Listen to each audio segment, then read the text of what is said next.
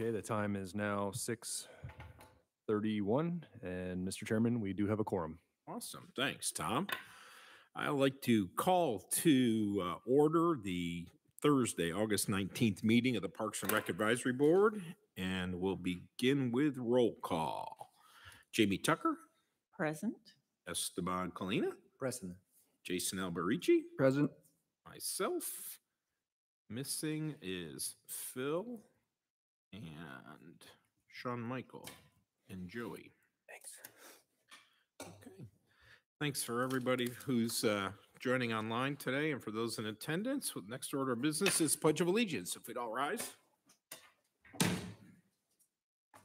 allegiance to the flag of the United States of America and to the republic for which it stands, one nation, under God, indivisible, with liberty and justice for all. All right. The next item is approval of today's meeting agenda.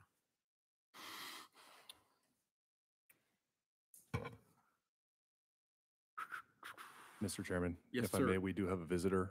If you want to maybe move them up. We could certainly do that. So, Is that the YMCA? yeah, I'd entertain a motion to move the new business item 8A to after public comment if somebody was. I will make a motion to move agenda item 8A to up the agenda to after public comment. Okay, a motion by Mr. Alberici. Do I hear a second? I second. A second Agree. by Jamie. All in favor?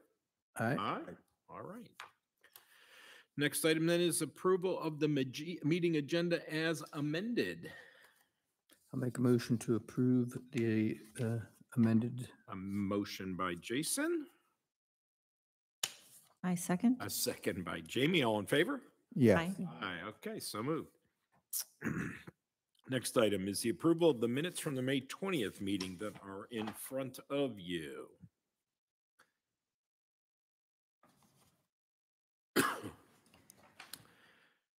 Looks like if there's no changes to the minutes, I'll entertain a motion to approve the minutes from May. I will second. I'm agree. Somebody want to make a motion? I'll make a motion Oh, to sorry. approve the Motion the meeting by minutes. Jason. Second A spot. second by Jamie. All in favor? Aye. Aye. Aye, so moves. The next item on tonight's agenda is public comment. Tom, do we have public comment?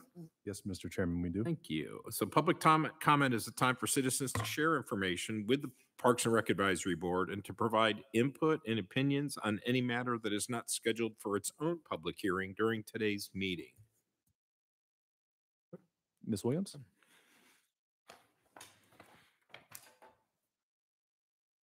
Please give us your name and your address. Mary Williams, 15270 High Grove Road. Thanks, Mary. I guess I got a little bit off on what you were discussing today, but I prepared, so thank you Yeah. for listening.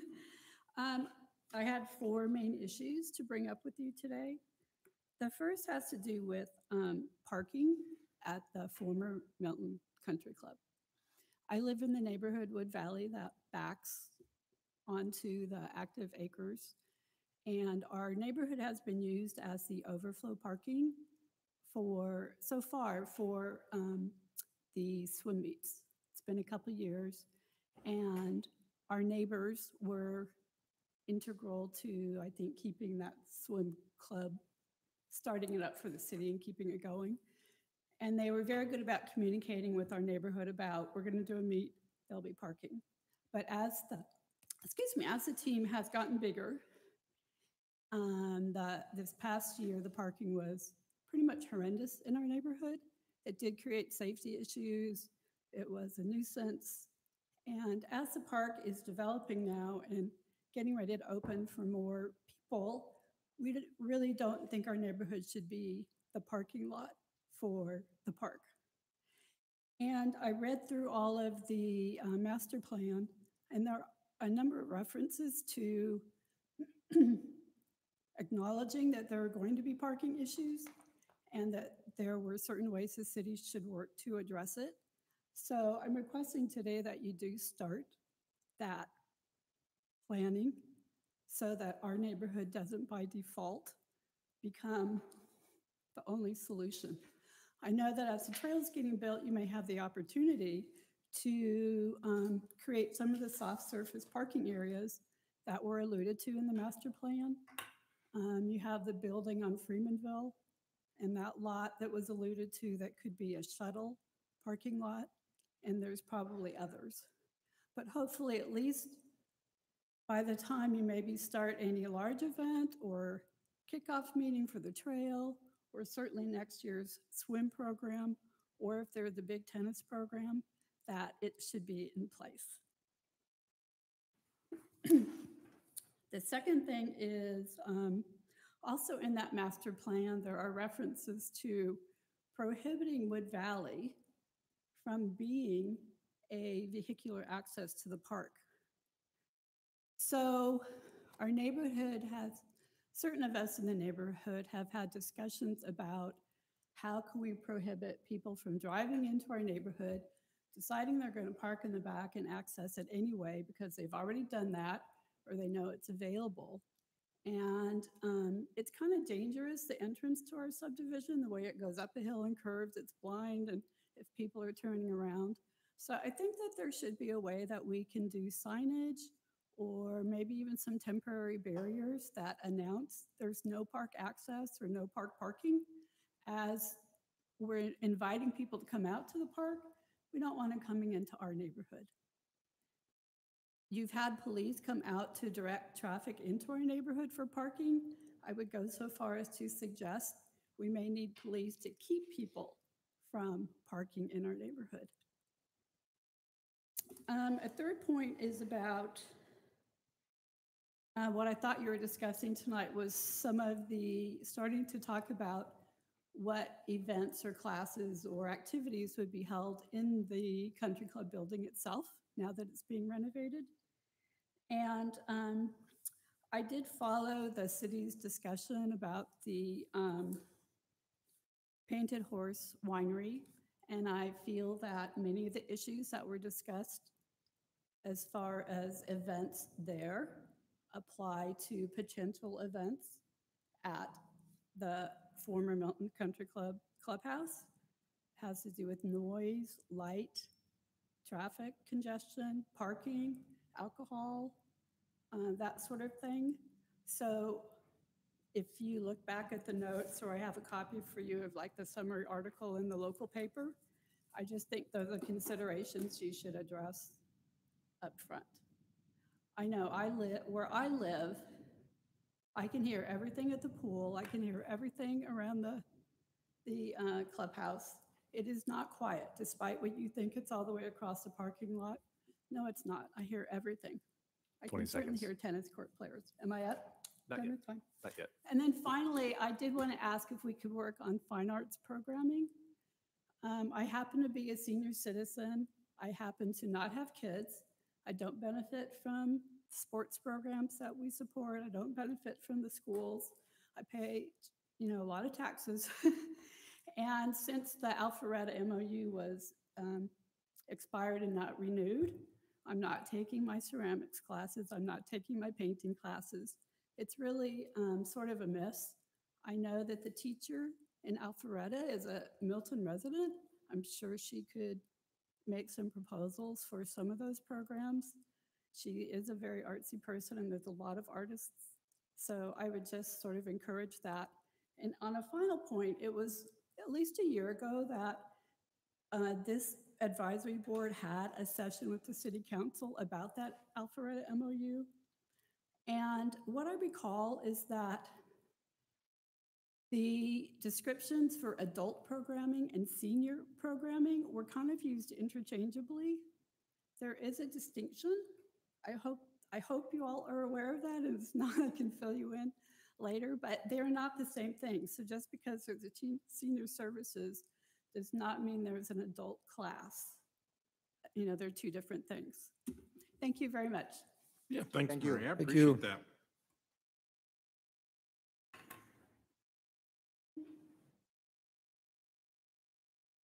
Any other public comment, Tom, for tonight's meeting? No, Mr. Chairman. Okay, thanks so much. Next item on the agenda will be the YMCA programming opportunity.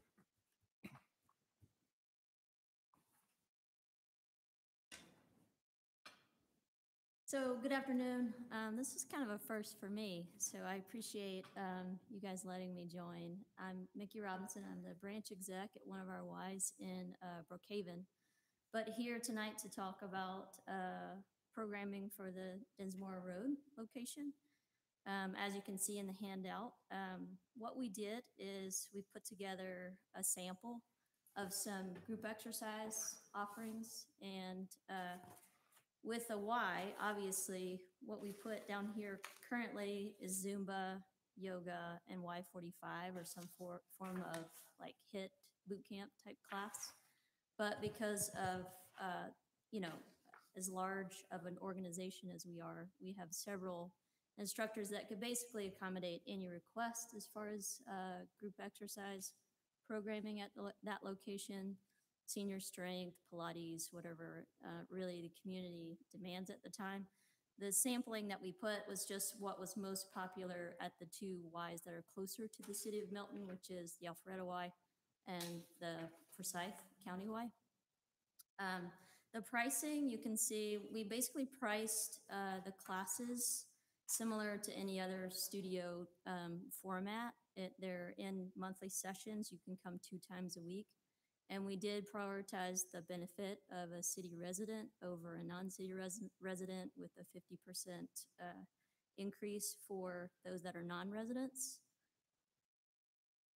As far as staffing it, the Y would staff it, we would, you know, we asked for a studio, what is it, stereo, some sort of sound, but we would provide, you know, certified instructors and all of those things.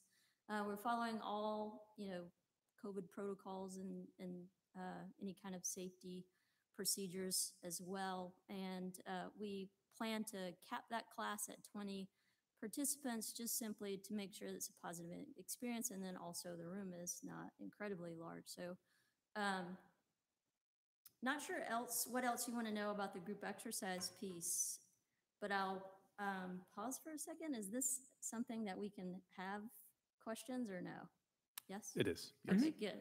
Yeah. Because this is like, just me and you guys. If- I did have a question Okay. about marketing. Yep. So would that be your responsibility or shared?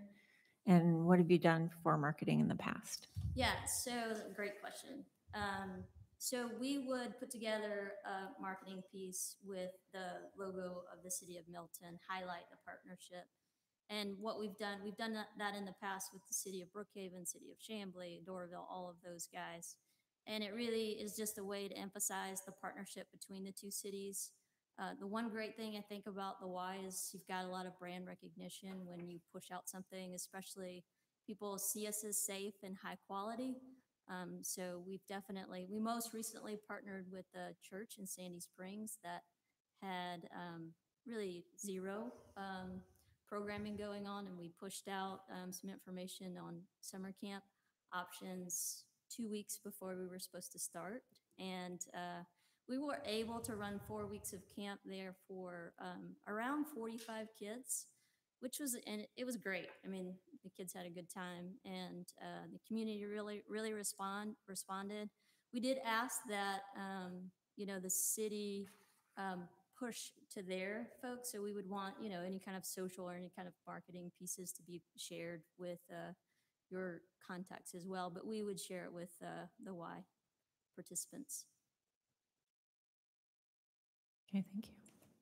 Can I butt in here for Yeah, a moment? right ahead, Tom. So there's a couple of things that we probably would like to highlight here. First, she mentioned programming and she did touch on summer camps. We have been talking about doing summer camps as well out of the former Milton Country Club, so it wouldn't be just adult fitness. There would be some summer camps and camps over breaks. I think that was discussed as well for Fulton County breaks. I was just holding on the Group X piece. Oh, Oh, right. I was going to go into the. Oh, she's got a lot more. Yeah, got a lot more. Yeah. All right. So I'll let you finish. Maggie, Yeah, and then there is a plan, obviously, to host school out days and any type of, you know, holiday camp, any interest that the community may have.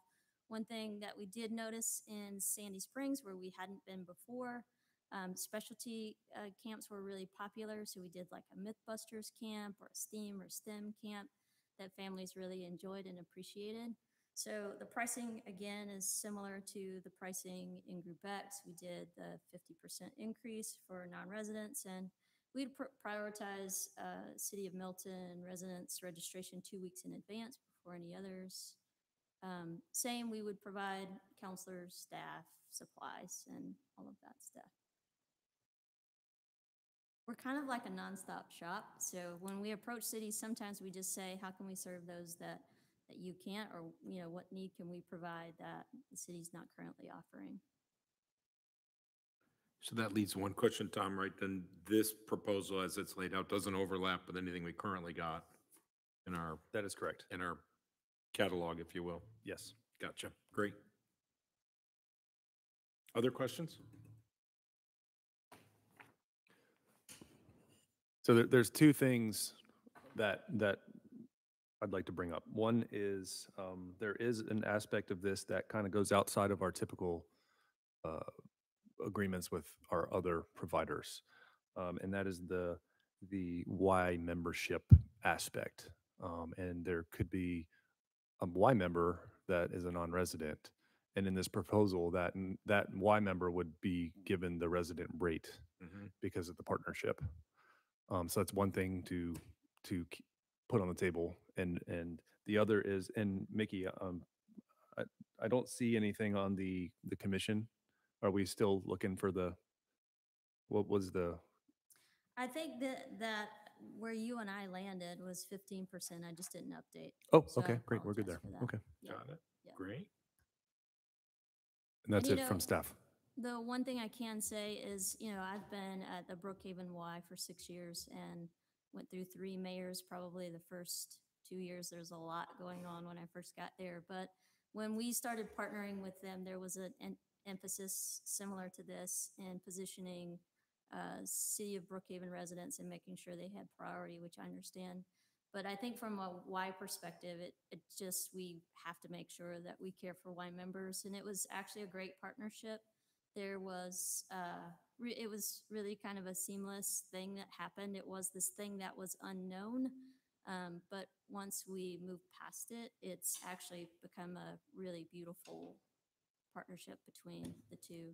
So what did that look like in Brookhaven then, Mickey? So you've got, our nearest Y is the Alpharetta one, right? Yep. Over on west Yeah. side. So what kind of ratios, how'd the water settle Y members versus Brookhaven residents? Well, in Brookhaven, our Y actually where we sit in the city of Brookhaven, but our Y serves 5 cities. So we're a little bit unique. I did pull the zip codes for Y members that live in the city of Milton, and there were about 600 households, around 300, 250 in Forsyth, and the same in Alpharetta, so they're kind of split. The one thing that I would say about this location, after meeting Tom, walking around, seeing it and then driving around, one thing that I think that is important about exercise and camps is that, especially exercise, you're gonna go where it's close to home. And obviously just that one time is not gonna really predict traffic patterns that I would know, but I do think that, somebody that lives up there, or, a Forsyth member is probably not likely to come down to this.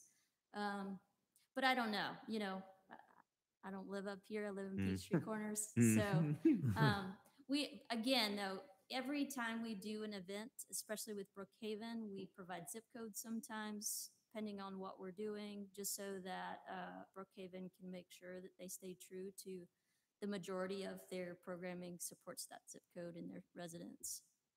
Gotcha.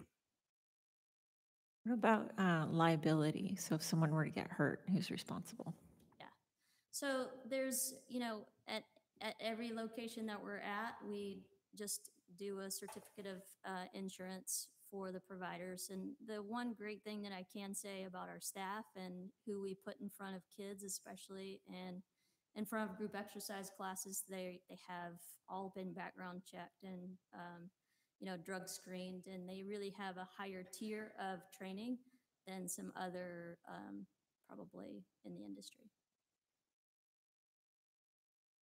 Yeah, I would imagine it's just like our regular provider agreement with all the Same, bells same and whistles and requirements. requirements that Requirements. are on it. Yep.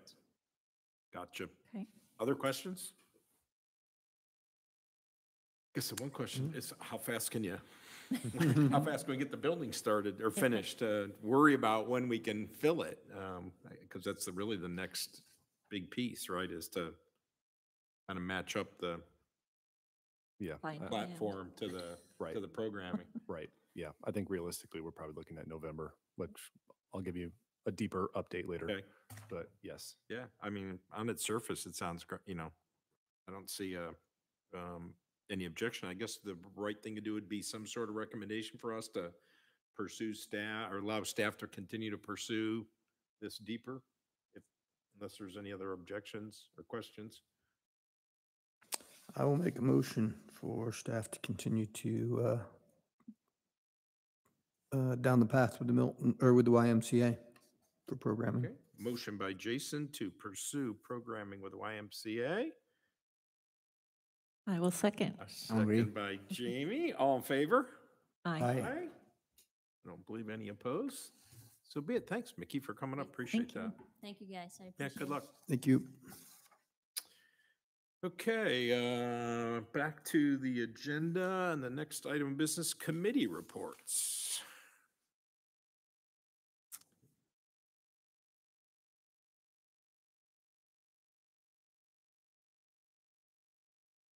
You want, there, look at that, that's official. Okay. To the extent feasible, possible, updates, Esteban, anything to share with us about baseball? At this time, I don't have any comment for Hopewell. I don't know if Juan give you a feedback because I sent a text to him asking for information and he don't reply me back. So Hopewell's slated to start practice this weekend. Mm-hmm. I haven't seen numbers yet. I hear they're good, but I haven't seen numbers. Okay. Practice starts Saturday, and then they'll roll into their normal weekly practices next week. Evaluations were last weekend at Bell. Yeah, the summer program went well. The new Sandlot program that they're doing in the summer, kind of a easygoing rec program, I guess you could say. Yeah, that's all that I know. Thomas, is there anything I missed? I think you hit the main points there. Okay, awesome. Jason. Lacrosse starts next week as well, both on the boys and the girls side. I have not talked to Eagle Sticks on registration numbers, but I know both the Cambridge boys and Milton boys registrations numbers are increased a little bit from last year. Not tremendously, but up a little bit. Probably between the two programs, maybe 10 or 15 kids, which is great. Like I said, I haven't talked to Tim or Eagle Sticks regarding the registration numbers, but I know that they are off and running, getting ready for next week. Great. Thanks. Tom, anything to add to? No. Lacrosse, great. I don't have Sean Michael here. Anybody want, Tom, got anything to? I spoke with the vice president of the board end of last week, and the numbers are very, very good. They have a very healthy cheer program as well. He threw around the number of north of 500 kids, but we can't forget that NAFL is a program provider in 2 cities, and that number is with those 2 cities combined. So once the practice schedule is laid out, we'll know the Milton numbers. The last I spoke with him, we will have tackle back at Bell again. To what extent, I'm not sure. Depends on the team formation. Is there anything I'm missing? I think Bell Park is hosting the flag football jamboree this coming Saturday. And I believe Milton High School held the tackle football last weekend. that's correct.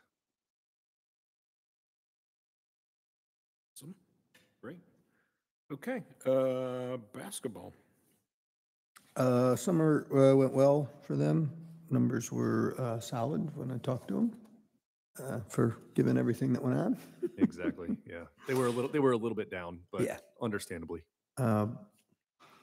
And that was the last, I hadn't talked to him since my kid went to camp, which was. Yeah, in I've had July. no update on fall. Yeah. There is a fall program, But- but I have not seen numbers or anything. Gotcha. Will they be able to get back in the schools? Is that the plan? We hope. We hope. Yeah, that's Holding our breath on that one, huh? I don't have much to report on tennis or swim unless you've got some updates for me, Tom. Swim team, there were north of 200 kids that swam. I think it was, do you remember the number? It was between 200 and 210. yes. Up from 140-ish. So yeah, the public comment was accurate from Ms. Williams earlier. There was a lot more swimmers this summer. And it went well. The Mustang swim team won all their meets. And from what I've been told in the past, they don't win. Yeah, So that's great. I think the increased numbers helps their chances, just the way that it's formatted. I think larger teams have a better chance of winning Yes. the overall meet. I've never participated in swim team, but I think the more numbers you have, the better chance of having the faster swimmers. On tennis, I spoke with tennis earlier this week, with Terry earlier this week. He just said that he's full. Yeah, yeah. So he's going to be getting us numbers here soon, but he's full. Awesome. I know in Cricket Creek, I mean, my kids swam when they were little, and it was, you know, as you described, Mary, parking went all the way through the neighborhood, well beyond the parking lot. Thought popped in my head about a little bit of communication. I mean, we forced one-sided parking, and there was only a few home meets, so there was some ways to manage it a little bit, but it was certainly people parked and walked 10 minutes to get to the pool because it was. Yeah, go right ahead. That's come up a number of times. Yeah. It is not the Wood Valley. So we're not feeling that warm and cozy. Our neighborhood. Mm-hmm. Maybe the only neighborhood. Yeah, no, I hear it. We're gonna have other impacts besides that precedent. Yeah, no, I hear you there. Okay, good points. Thank you. Fair point. I don't have Phil here to talk about arts and adult programming. I can catch you up on the arts. Yeah, Thomas. Been a couple months since we met, so I do have Great. a pretty fair amount to share with you. I'll start with Rhythm and Shoes, our youth dance program. This summer they offered multiple classes in both June and July. We did make one class in June and one class in July. That class ran out of Bethwell Community Center. Currently, we're taking a break in August with the school, getting back to school. So there's nothing going on in August, but registration is open for fall session 1 that starts in September. And it'll be on Thursdays this fall at Bethwell Community Center as well. Wellsong Tai Chi took a break since May with the completion of their 5th class in its first series since being a partner with the city of Milton. Tai Chi runs subsequent classes, so it benefits to start from the first class and go all the way to the 5th. But we've recently opened registration for the second round of subsequent classes, we completed our intro class to Tai Chi, and registration is currently open for the second class in that series. Tai Chi is now taught by Mary Hinkle, the successor of Margaret Miller. And classes right now with the weather, they're being held outdoors at the Broadwell Pavilion. Next up, we have the Photo Creative, our photography program. Over the summer, they blew up. They did very well. We had 2 5-day successful summer camps, one in June and one in July. This was for the youth. And these being 5-day classes held right out here at Community Place and it being a new program, both classes had 7 of 12 slots filled. So, we're very proud to have them on board. They also offered some one-day offerings, one-day classes for residents and non-residents held here. Um, they like this location with their small classes at Community Place, and they take advantage of downtown Crab Apple for photo opportunities. So it's been really great. We've got a lot of positive feedback from parents and campers, as well as some awesome social media content that we've shared on Facebook. Great. And we've also been into discussion with the photo creative regarding their involvement in Crabapple Fest. They want to play a role and help out the city, obviously spread word for their program as well as our other fine arts programs. And we're excited to see what they have in store for us. They're currently not offering anything, but I think they're just an email away from getting back, especially with school, getting back. It'd be getting back started. interesting to tie that in, whether it be adult programming or even tie that into like, doing a class and doing baseball photos, right? And doing action photos and how to do that with the football or the lacrosse and baseball, basketball. Exactly. I think there'd be some parents that would certainly be interested in how to take better pictures of their kids, but it would also drive some content for them and how you could tie things in, at practices and. Absolutely. They've already mentioned some of that stuff to us. They've had a few early in their program hood, if you will. They did offer some adult classes, so they do both youth and adult. The adult classes have yet to make a class, but I'm sure they're going to come back. And they've also talked about exactly what you're talking about, some of the action shots with our sports and kind of teaming up and holding a class at Bell or holding a class at Cox Road or Practice day. exactly. Yeah. So that's definitely in their repertoire. I'm sure they're going to be coming with some offerings, especially getting started with the fall season. And if I may, they have done that with other private clubs in the area as kind of like a sample. Mm-hmm. So it's already happening. Yeah. And We just I need think to they kind of gave it a first shot. nudge it a little bit. Yeah. Great. Yep. Sounds awesome. Next up, we have Bach to Rock, our music program. Unfortunately, this summer we were unable to gain traction. With several of our offerings that we did through the city. We had a beginner guitar class, a Rock City camp class, and we also had a Kids and Keys, a keyboarding class that was actually held at the Bach to Rock's facility. Unfortunately, the Milton classes here at one of our facilities, both of those classes didn't make, but we did have a few Milton residents take advantage of the Milton code, if you will, to get a great cost for the Kids and Keys. So that did make at the Bach to Rock facility.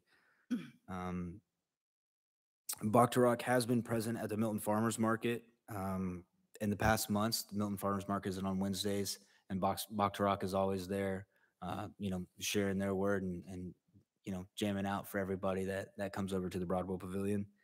And we're still hopeful to find success, and we'll continue to market and continue to try different ways to fill some of those classes for them and make music kind of a stamp in the city. Same goes with our STEAM Challenge Island. Those are summer camp offerings. We had 2 great offerings this summer. Unfortunately, we couldn't catch traction with those either, so those didn't make. But we're hopeful, and we're going to continue to try. I guess next summer for Challenge Island. And then finally, we've recently partnered with Kathy Huff and Love Goga. Love Goga is goat yoga. So we did a special event with our special event staff here at the city, just kind of a one-off before they became an official partner, and it was a hit at Broadwell. So it was a no-brainer to bring them aboard and make them, part of the Milton Parks and Recreation Department. So they are currently, registration is open for our first Goga class, and it'll be September 18th at Broadwell Pavilion. In addition, Kathy Huff brought Mindful Seeds as another offering. In 2020, Kathy Huff brought to life another concept, Mindful Seeds, a lifestyle brand that offers workshops, series, products, and services to help others live mindfully every day and maximize their wellness of mind, body, and soul. And right now we're currently taking registration for 2 different series, a women's mindfulness series and a mommy and me mindfulness series. So those will be coming up. And like I said, registration is open and more information can be found on, any of these fine arts programs on the city's catalog. So that concludes it for Phil's Fine Arts. Thanks, Phil. That's a lot, Thomas. It Thanks, is. man.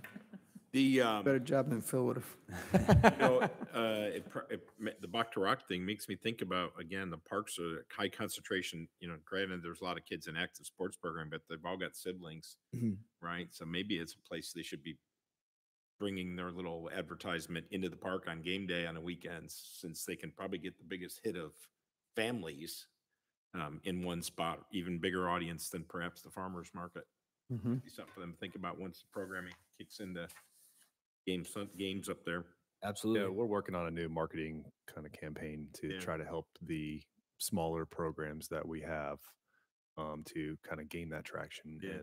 And hopefully in the next month here, Great. that'll kind of roll out. We push Facebook posts out a lot, Yeah. but we can't just rely on that. No, So yeah. we're looking at other means to try to help spread the Awesome. word. Awesome. Okay, next item, unfinished business. We'll talk about the junior park program. I don't want to skip over Oops. adult programming. Sorry about that. Oh, I'm sorry. Yeah, adult programming. I'm sorry, Scott, I didn't want to skip over, but adult programming, our Rush Union Adult Soccer League, still going strong at Cox Road there. That's their, home base over there. This summer numbers were a little lower. Typically we offer both 11 versus 11 and 7 versus 7. But this summer we only had an 11 versus 11 league. So due to a few rainouts, they're winding down this coming Monday on the 23rd, and then they'll shut down for a few weeks, and then they're already opening registration for fall, which will start mid-September. So Awesome. we're looking forward to our continued partnership with Rush Union. And I will note, we saw an increased number of vacations and whatnot this summer from the aftermath of COVID, and I have a feeling that had a lot to do with a lot of these summer registrations being a little lower. Right. Folks didn't want to commit to a 6 or 7 week soccer Yeah. season if I they were heard the going to phrase be revenge gone. vacation. Yeah, Before you- yeah, and we saw it here at City Hall. A lot of weeks where it Yeah. was light. So I have a feeling a lot of it is attributed to that, Great. or at least some. Yeah, I believe that. Okay. Am I done with committee reports? Awesome. Thanks, Thomas. That was great. We'll now move to unfinished business and pick up with the junior park program. Yeah, Mr. Chairman, we're fortunate to have Ms. Groth on staff. This is right up her wheelhouse. That she has presented a couple options to you in a prior meeting on how do we structure this. Mhm. And so she took that guidance and has created while it's still self-guided, it's rather robust. So I'd like to have Emily just give you a little update on where we're at and provide us with any feedback or comments. We'd be welcome to anything. Yeah, it's been a while since I talked about it, so I've definitely had some time with the idea. But I think we kind of landed on 5-park self-guided tour, did by individual families at your own pace, and we would provide the materials to that. And it kind of just looks like a guided activity book for each park. Kind of the feeler or the intro page that you would be able to find or that we could advertise with. That would include more big picture citywide things. So like map of all the parks, contact info. Yeah. Going along that, following pages, I have was able to work on an example specifically for Birmingham. The parks that I'm looking at to do this would be Birmingham, Providence, Bell Park, former Milton Country Club. Done in any order, kind of download the content from our website or potentially have it on hand at the parks. Mm-hmm. Would be more accessible to be able to download it. Then if you complete all the parks or however many you want to do, pressure, each park would have their own little token that you could come and complete. Attractive for the little ones while they're learning and diving into the parks. Get all of those tokens, or if you are able to complete all of those activity guides for all the 5 parks, come to City Hall and there'll be kind of a certification similar to what the National Park Service does with a ranger, maybe take an oath into the world of being an environmental steward is the goal for families and kids. Does it matter if they're a Milton resident? I don't know. We haven't really dived. I don't think so. You just bring any kid up here. Yeah. Yeah. Expose them to the parks, you know? Yeah. And you had talked about the QR codes like a couple months ago. So are you thinking that's Yeah, probably so gonna on, be on available? this page, Okay. maybe you could throw a QR code on that. Yeah. Be instead of advertising like one specific larger activity guide, all-encompassing shorter guide with QR codes that could lead you to which one you're interested in and show you more about all of the parks Mm-hmm. or into choosing one to start with. So going along that, something to kind of a rough draft maybe to give the graphic designer. This is getting out of my wheelhouse now at this point. This kind of goes along with different activity guides that you can find even departments or as large as the National Park Service. Kind of all follow the same format. Mention grabbing title and then different themes along each page. Mm-hmm. One on your left is more of an intro, talking specifically about the park. This one would be Birmingham maps and what you're looking at, how many trails, what kind of trails. And then I kind of framed Birmingham 4 different activities that you can follow along with on each of the different trails. So that'd be white. Further in the activity guide, you would be walking along the yellow trail, following the directions on what that activity, bigger picture, and then narrow focus. So while you're on the yellow trail, you'd be focusing on the interpretive signs that are already out there. You have the creek and what a watershed is. So a lot of these activity guides just put you in a certain place, guide you in certain. Mm-hmm. Yeah. Chattahoochee River Basin, that would all be one activity.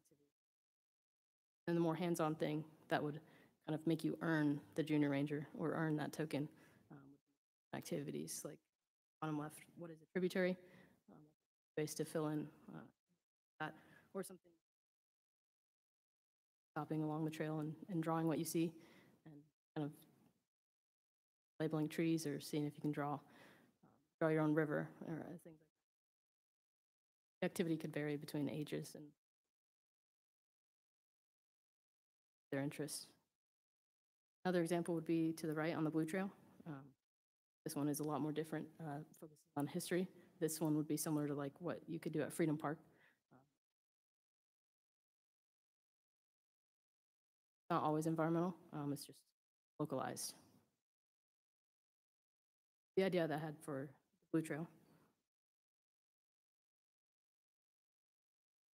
Go further along in a couple pages for each trail.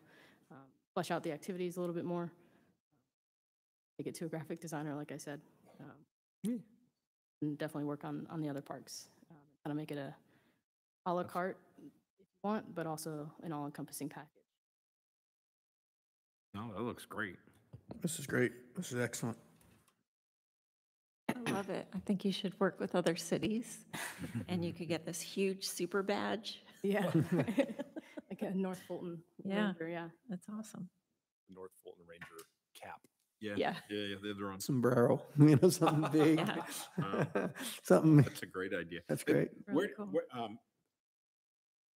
We've talked about it. We've set it aside. We're bringing it back. So where do you think the age range settles, Emily, and the kids that would be junior rangers? Where were you trying to? It hit? really just kind of depends. The National Park Service is I lean towards as like a frame, and they call it the Junior Rangers. There's articles and pictures of 99-year-olds collecting all the stamps. They do stamps instead of stuff, and them finally becoming a Junior Ranger. So it's really just anyone that wants to be certified in Park municipality, no matter the age. Gotcha. It would, I think, to answer that, it would be kind of depending on what kind of activities. Yeah. Right. I would think somewhere in the 5 to 12, 13 might be like your Sweet spot. what you design your What you design it activities towards. for. Yeah. And if a 99-year-old wants to do it, that's fine. Yeah. Great. Yeah. No, I was thinking the same way. It's written to us elementary school level, and then anybody Yeah, else. that would be has the it. majority of your audience. Yeah. No, that's great. Yeah. Excellent. Yeah. No, outstanding. March on, go fast. Yeah. That looks great. You need anything from us? No, Okay. No. That's awesome. we'll continue. Yeah, no, that's Yeah, this is fantastic. great. Okay, next item, unfinished business, Wall of Fame criteria review. Yeah, Mr. Chairman, Thanks, Tom. in going through a couple years of the Wall of Fame and the nomination qualifications, and we've already addressed some of the issues in the past where we kind of changed up the form a little bit to try to get it a little more narrowed down. We've kind of hit some other potential issues, and there's one in particular that I see a concern with, but has everyone had a chance to review?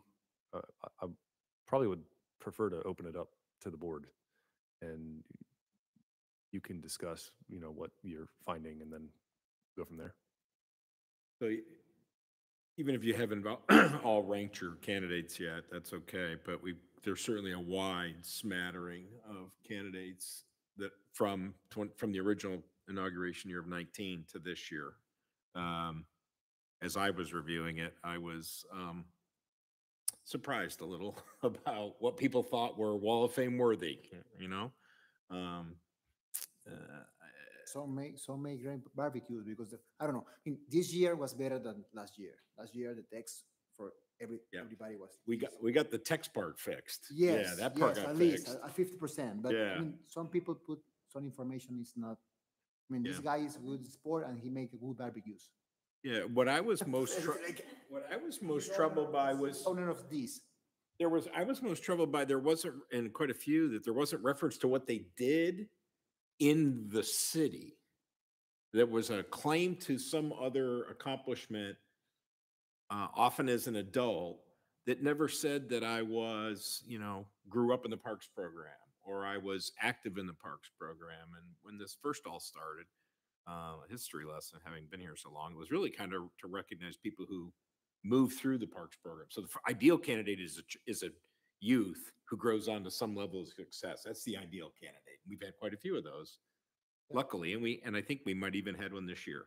Then you get into people who supported the programs, coaches, administrators, and those are good. And that's a nice group of people to recognize, and we've recognized some of those people in the past. But the fact that you're a high school coach and have a winning season, I'm not sure that's the city's job to recognize that that wasn't, I don't believe, the intent of the Wall of Fame to recognize a high school paid coaching position in your recognition to move and be some sort of person in the city of Milton. We seem to be getting a lot of, I did a little bit of coaching and I played golf against this guy one day. And I'm like, that's nice, but I'm, Yes. that wasn't what I'm working. So I think Tom's appropriate, bring it forth as we're finishing this class. Maybe we need to just look at the eligibility requirements and kind of tighten them up around more description on your involvement in the city of Milton parks and recreation programming as a start. Even if it is not as a participant, if you're an adult and you coached in it and something, perhaps that's worthy, but there's quite a few that don't even, other than being a resident, there's no acknowledgement of what they stand for. And it's not really city's all sports banquet. It's the Parks and Recs Wall of Fame, the city's Wall of Fame. So I'm looking for fame, not just some Yeah. level of adult accomplishment. No offense to any of the equestrian people that were nominated. That's not the No, but at the end, it's a wall of fame. yeah Like a, yeah. So people are yes, I mean, grabbing that. every people in that list have something success. Do something great, coach. But it's a wall of fame. Okay. What I do is I'm going to Google. Google. This guy. Okay. Google. I see the photo in the university with the uniform. Okay, this guy passed for this Milton High School. Good. Yeah. Yeah. See, but some guys he's a good coach. My son love him because he bring the new bats, and I do the same. Yes. Your day's coming. Yeah, I start with one kid that don't hit even a basketball ball. At the end of the season, hit a home run. I can be there. No, it's not a fame. No, again, no disservice to any of the coaches, current or past. There's lots of good coaches in these programs, and some get nominated and some don't. And the extent to which this has gone, where people are just nominating for the fame part of the wall, not the accomplishment part, seems to be missing. So, And we may get to some of that from, if we give an outline of the questions. And one of those is contribution to the city of Milton Parks and Rec. yeah, Right. Which is not a current question. And so, again, just having some familiarity with, my high school Hall of Fame and how they're very specific. High school accomplishments, post-high school accomplishments, meaning college, Yep. and adult accomplishments, Right. right? So if maybe you were an average athlete, but you've gone on to have great success as a college coach or whatever the case Yep. may be, Yep. that would justify for recognition and, but it's very distinct there. I think we could do something that's very distinct, right? Yep. Very, contributions to, and, hey, in that model, there could be some kid that was an all-world, baseball player and then really didn't do much after that. But in the Parks and Rec program, he was maybe Hall of Fame worthy until he was 10 or, until he was 12. That's still somebody to consider, right? Because it's his contributions there. So the other thing I'm looking at the criteria that are in front of us, right? There's 6. So it really focuses on the first 3. And to your point, maybe it needs more than 3, Jason. Eligibility begins 5 years after high school is great. Achieved a personal level of success beyond high school. I think you're right. The only thing it really talks to the city has been an active supporter, right, of surrounding community programs, or may have participated. And maybe the real question is on the nomination side, Tom, that maybe we're not being discernment enough. We're a little too soft. Maybe we're letting in too many people rather than Yes. saying this candidate doesn't meet it because this question is unanswered. Mhm. He achieved some level after high school, he or she, but we don't even know if he ever played in a program in our city. Because there's some really interesting nominees who I wrote myself a note like, what did they do in the city of Milton? And I was really proud of their success, but didn't see that. So maybe we need to be a little tighter on the. Yeah, and the other part of it, if I recall, now we're really going back in a time machine here.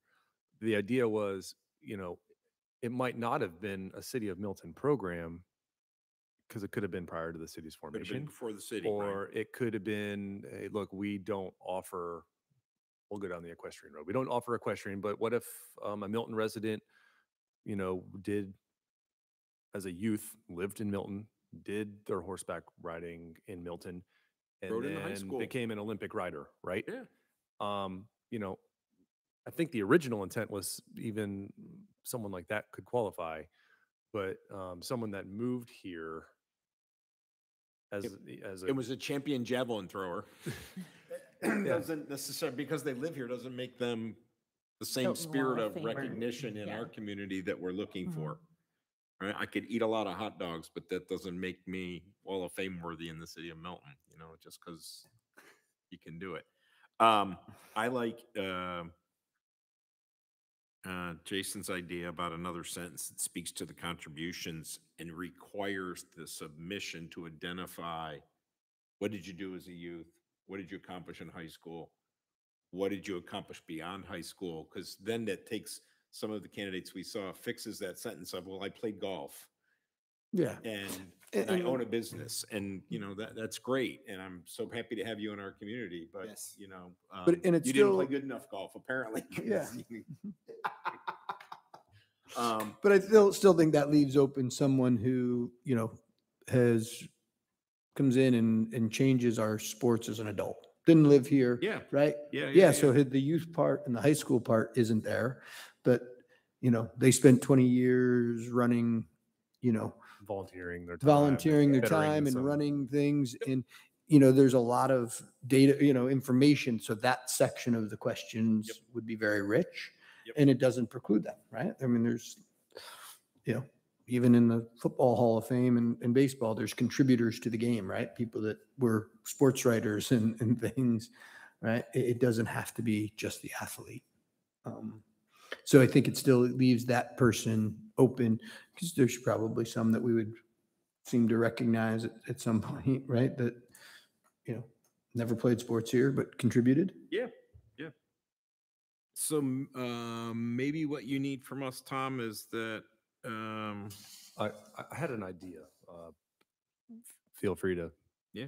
to reject it, but would it be beneficial to maybe have like a small subcommittee of the board come back next month with a That's what I was with a thinking. with a recommendation of some changes? If we, I was going to recommend. I was thinking that line, but I think there's an issue with Yes. sizes of subcommittees. Okay. And I think we need to go ask that question, because I think in the past we were easy to turn into working groups different than committees. Formal committees don't exist as a subcommittee of the advisory board. Could two people get together and draft something and bring it to the next meeting? Say, here's our working draft that we use as a document. Could they meet with you? They probably can, but for us to embrace them and endorse them, I think was the hang up Okay. Yes. to make it a I think we went, event. I think we went over that when we were doing this the last time, Yeah. right? Because I Yep. think we formed a subcommittee and there was some Yeah, concerns so around that. my thought would be for people who have specific comments, sentences or words that you're interested in, send them to Tom. Okay. And then you guys I'll can compile and I'll compile and then bring it to us at next month's meeting, and then we can do that. What was like in, let's see, item number 1, what's the intent of writing surrounding community?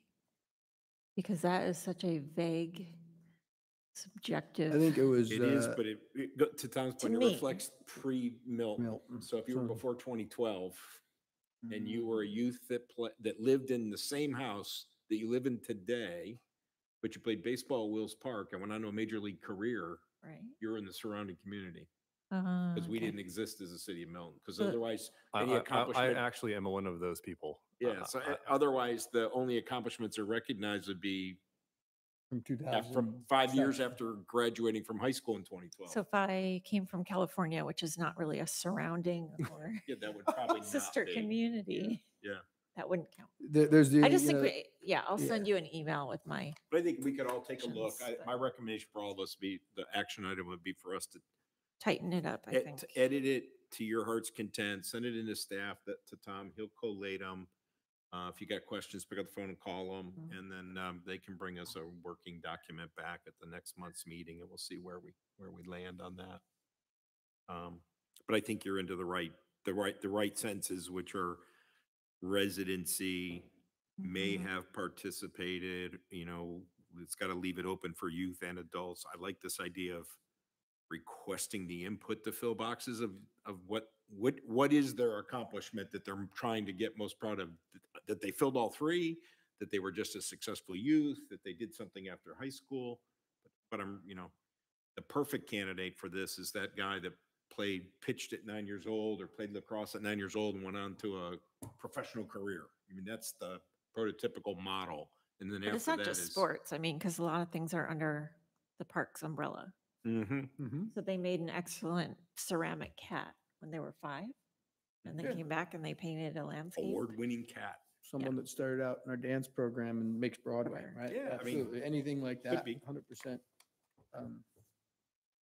But I think it's the intent's to try and recognize somebody from the community touched our programming, was touched by it, then moved on to some level of accomplishment. And then, so that kind of is the perfect youth. And then the next group is adults who want some fame.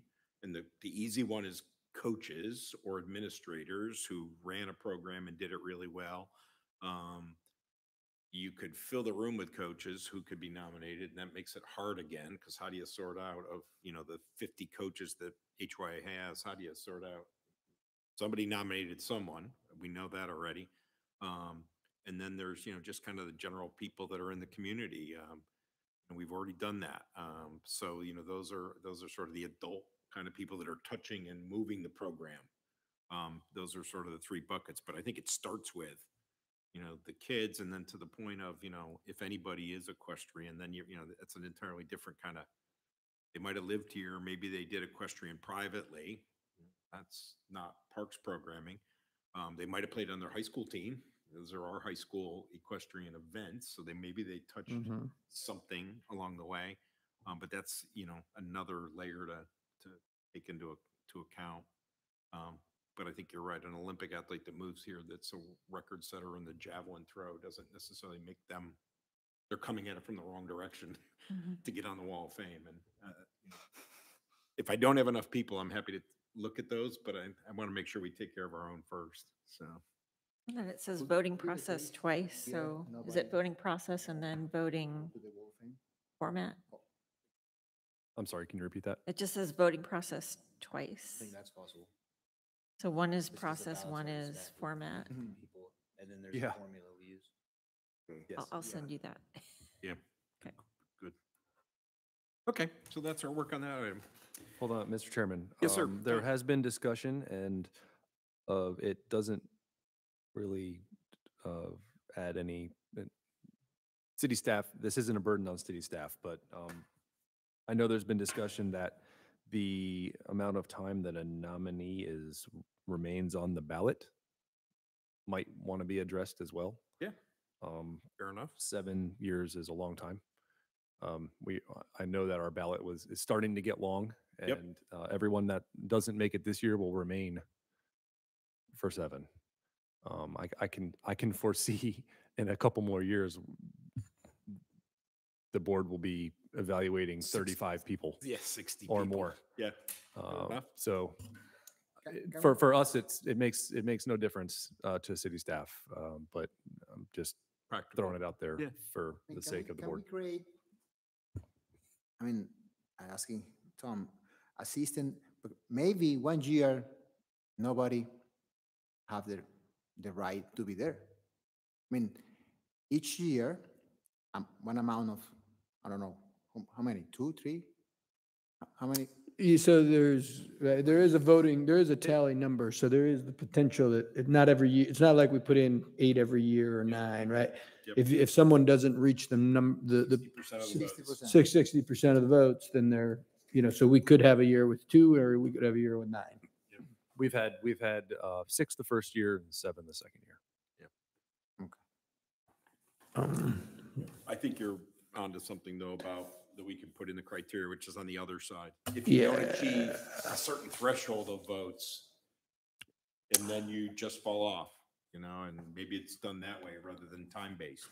I think that's a good one. Maybe it's under whatever that percentage is, 25 or 30, or, and maybe I think you probably have to give them 2 years, right? You get at least 2 years, and then if you've been on for 2 years and you still haven't achieved that, If you're not moving up in the rankings, then you're moving out. It's only can't get any better. Cooperstown Baseball Hall of Fame. If you don't reach one amount, you don't pass to the second year. Advance, Nope, that's right. So we can put all that into consideration. Everything's in play.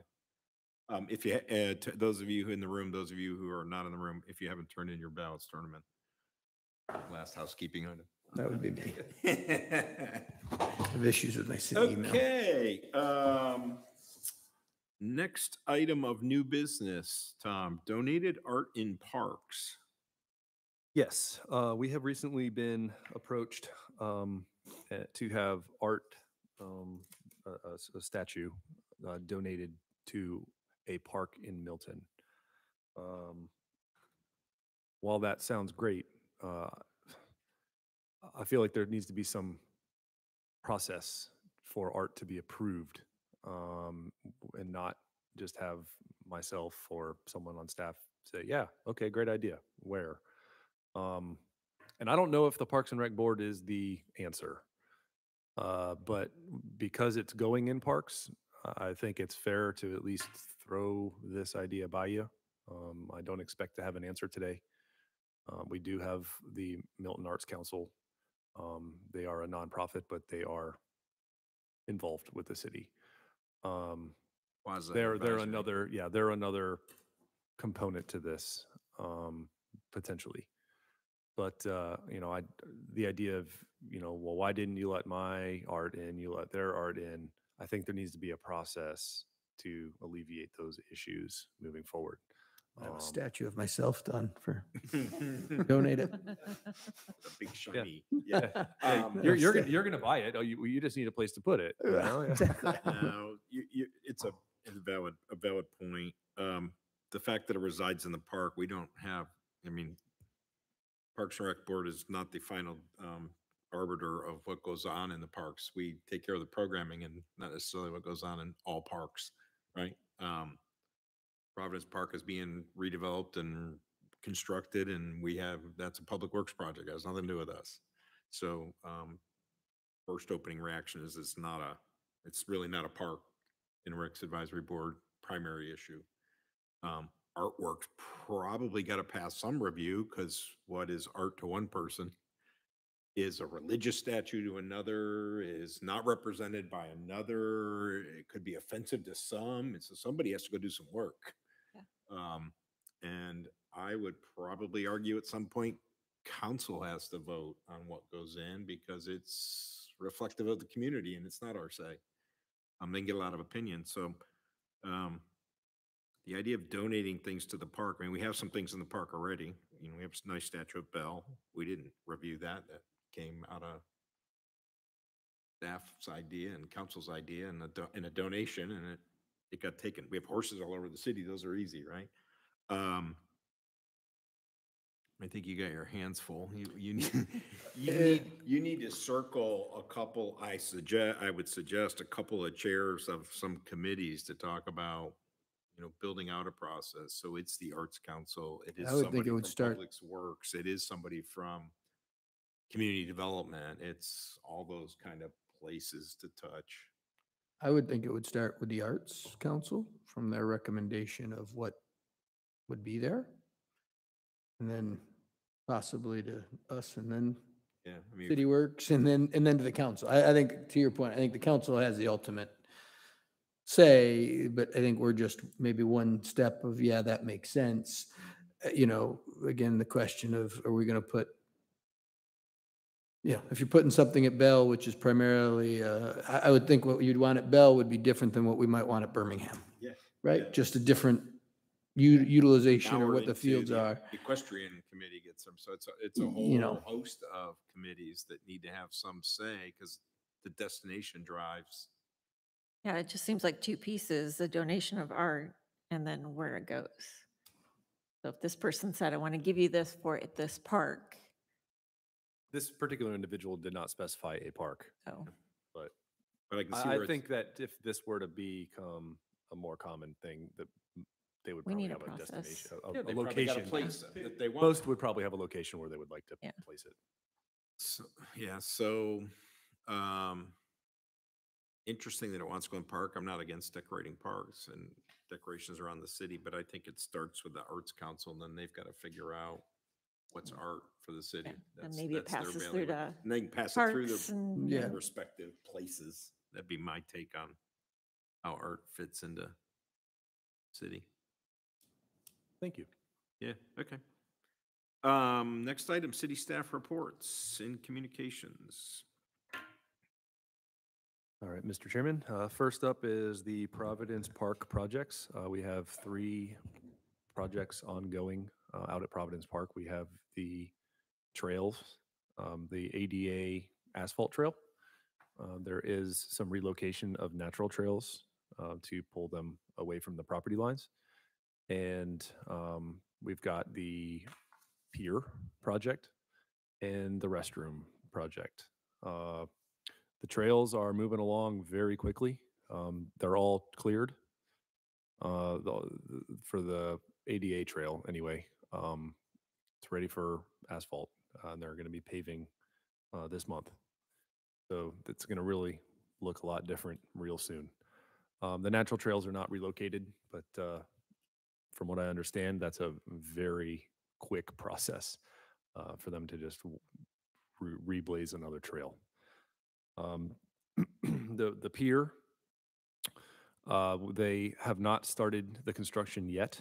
We were waiting on some approvals from the state, and mainly pertaining to the water. So we're going to be starting that soon. We got the approval conditional, so we're good to go there. And on the restrooms, as you may know, the bid for the original design came in extremely high. So there is another bid on the street now that I put together to put a more simple, basic restroom at the same site. We removed a lot of the cost driving factors, and hopefully we can get something a little more closer to budget here. That park's going to have tremendous popularity, I expect, and it's not going to survive without restrooms. So that's it with Providence Park right now. Any questions? Okay, at the former Milton Country Club, we've got the new trails going in as well as the remodel of the clubhouse. The trail project is moving along. All the old sidewalks are out on the trail side, and they are relocating the new trail. I don't believe there's any material down yet, but they've started the pathways. That's a public works project, so I'm not in the day to day. I get updated weekly, but that's what I got last week. As far as the clubhouse goes, we are moving and grooving now.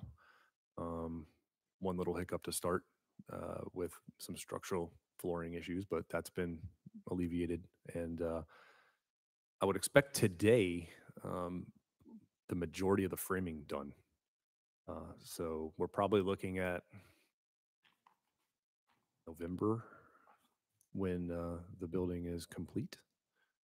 And then we'll be anxious to start filling it with some programs. Any questions on the former Milton Country Club? I think I caught it all. Cox Road. So I know a lot of the board here. We haven't met since a lot's happened on the staff side. There is a bid that is out for the turfing of the two fields and the fencing and the netting as well. Those bids are due back to us middle of next month. And we're planning on having, assuming it comes in at budget, to do in between the two seasons. So start in November and have it wrapped up by February, sometime in February. I believe it's without any major delays, about a 60-day project. So I'm going 75 because you're going to hit something. Yep. But we're making progress. We're moving. We've made it to the next step. Awesome. So hopefully we get some encouraging bids in that look good. When are the bids due? Middle of next month, September 14th, I believe. Yes. Any other questions? Yes. Questions? No, that's great. The last item is summer programming wrap up. I believe Thomas is probably more equipped to fill you in, and you might have already caught a lot of it in the committee report, really. Yeah, from that's the arts. That's what I was gonna say. A lot of the summer program was touched on in the committee reports. Again, we had great success in all our athletics. We were able to fit in our arts programming with our facilities. Basically, their first desired dates, we were able to fit them in, and then obviously next summer with the former Milton Country Club open to programs, I will be a little more spread out, and I think we're gonna get uh, a lot of popularity and some more traction with some of our lesser popular programs with that addition. And then lastly, Camp Joyful Souls came to an end July 30th. We had a great 7 weeks.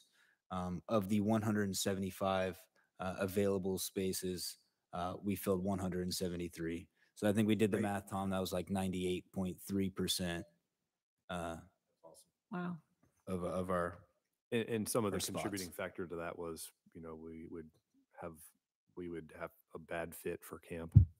And when we found out when that was, it was too late to either fill it with a waiting list kid or we didn't have a waiting list that week.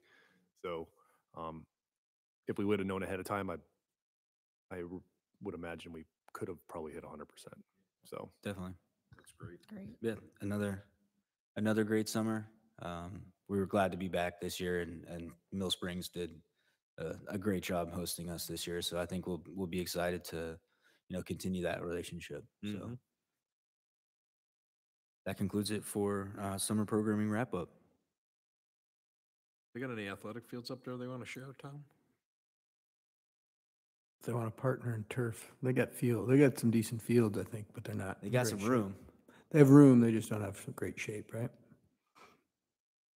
it's in a pretty bad floodplain.